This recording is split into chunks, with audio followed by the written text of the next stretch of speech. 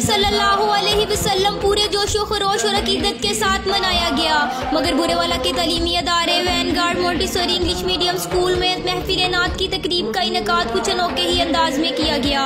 इस तकरीब में अदारा हज़ा के प्ले ग्रुप से क्लास 8 तक के तमाम बच्चों ने बहुत ही जोशो खरोश से शिरकत की।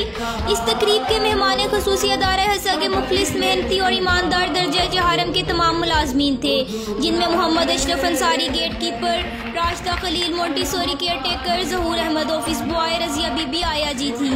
तकरीब के आगाज में दारा के डायरेक्टर मोहम्मद लतीफ़ खिलजी ने जब इन मुलाजमीन के नाम बतौर मेहमान खुसूसी पुकारे तो मुलाजमीन के चेहरे खुशी से दमक गए और इनकी कैफियत काबिले दीद थी। स्कूल की बच्चियों ने इन पर फूल निछावर करके पुरजोर तालियों से इनका पुरतपाक इस्तकबाल किया। मैम शमीम खान साहिबा, लतीफ़ खिलजी साहिब और फयाजुल हक साहिब ने मुलाजमीन को फूलों के हार डाले और गुलदस्ते पेश किए। Director Vanguard Montessori school Mohammad लतीफ़ खिलजी और प्रिंसिपल फयाजुल हक रामी ने अदाये के लिए मुलाजमीन की खिदमत को खराजे तहसीन पेश करते हुए कहा, ये लोग मेरे अदारे का कीमती सरमाया हैं और अदारे की रौनक इन्हीं लोगों के दमखम से है।